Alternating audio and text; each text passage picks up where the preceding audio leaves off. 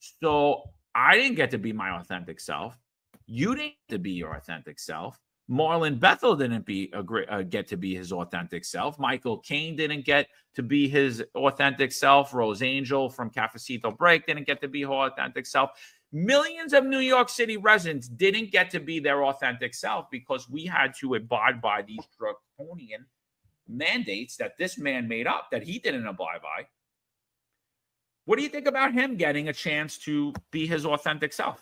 You know what's amazing, right? He wants to be his authentic self, and it's like, poor him, boo-hoo. Like, I had to take this difficult job, and I had to blow off steam, so I had to take a little MDMA and go to a party because, you know, this is a difficult job. What about New York City police officers? What about New York City firemen? What about New York City teachers? What about New York City sanitation workers? What about our nurses and doctors, not doctors like this one, that were out there that couldn't be their authentic selves. They were out there doing difficult jobs.